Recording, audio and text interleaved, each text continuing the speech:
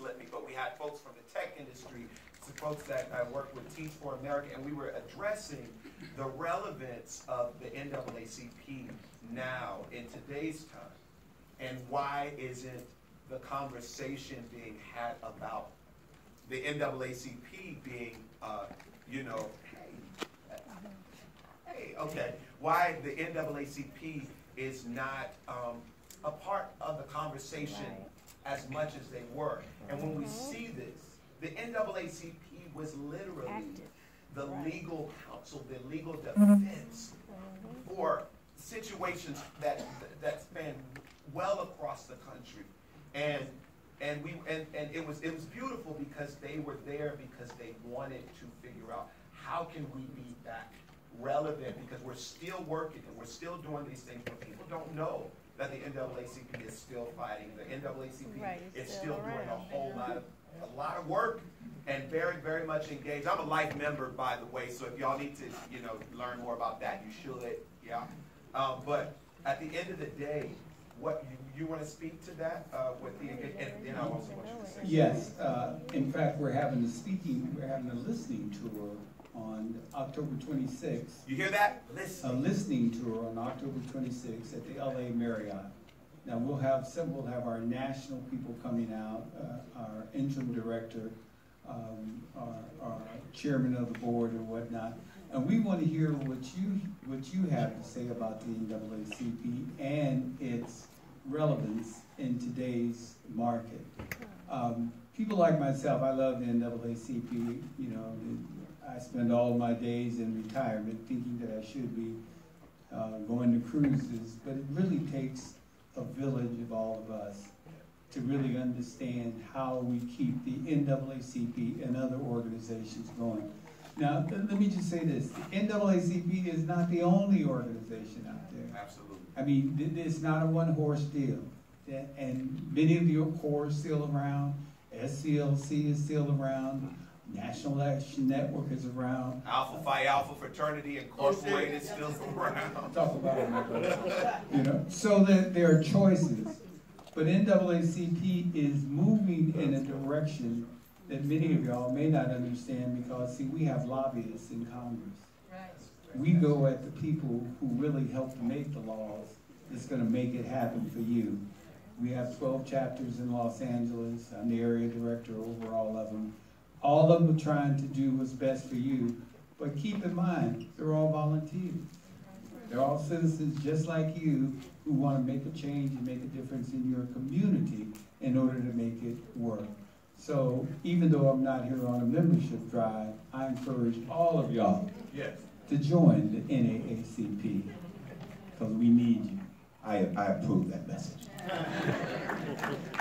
So I want to say that the NAACP, Black Lives Matter, earlier this year, Black Lives Matter said that they wanted to approach things a little bit differently. And they wanted to get more into building at the local level, right? Because it's about getting involved in making change at the local level with your local government, getting out to vote, getting other people out to vote. Show up to the police commission every Tuesday, right? People get arrested in those police commission meetings, and I want to tell you that it's important because a lot of the stuff that they pass has a direct impact on us. And if we're not there to see it, it happens without us even having a say in it. And that's a civilian oversight board. So they're supposed to have our best interests at heart.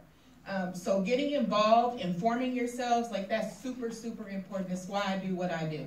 And I just encourage, if you don't read Me on the Roof, read something every day and be informed on the issues because, again, all of this is going to happen around us, and if we don't pay attention, if we don't get involved, if we don't get out and vote, if we don't go see the NAACP, if we don't get involved with Black Lives Matter, we're going to miss it all. And this is our opportunity to make this our movement and to do something about it. Yeah, I agree. We got to wrap this up. This could be real good. Be engaged, beautiful people, of every color, of every religious background, every cultural experience. Be engaged. There was a lot of matters that were dealt with from women's rights. You saw how the lady said, I'm for a woman. you know, and from military. You know, he served in the military, and he was like, did you not honor your country? He's like, that's not true. I did honor my country. And, you know, it was race relations, there was rape, there's, you know, I don't know if y'all noticed the flag in the bar that was owned by the black man. These are significant moments for us to realize we're not removed from this stuff. We got to engage. Marshall, make sure you get some folks out. This movie is worth it. When it hits the theaters, I think on the 13th. The 13th of October. Man, you know what you're talking about. That's just moderated. Can you make it quick? It's going to be right now. I want to say, I'm 80 years old myself. Yes. Okay? I sat here through this movie, and this movie was so electrifying from the beginning all the way to the end. Yes. It's not one of those movies you hit it a little bit, you miss it a little bit. This was electrifying. I want all the people that was involved in putting this movie together, I want all of them to get kudos for this. Stand up, sir. What's your name? My name is J.R. Starr with a double R. Your mama, your daddy knew. Your daddy knew. Yes. Your granddaddy knew. Everybody. Mr. Starr, we salute you. And we thank you for staying in this thing. And as I was saying, I was in 2 wars. I was in the Korean War and also the Vietnam War. I ended one and started the other. Put your hands together for Mr. Starr. Beautiful people, my name is Major. These are our panelists. Amrit Singh, Sanwo, Monique Judge, Ron Hassan, Marshall. Make some noise for love, beautiful people.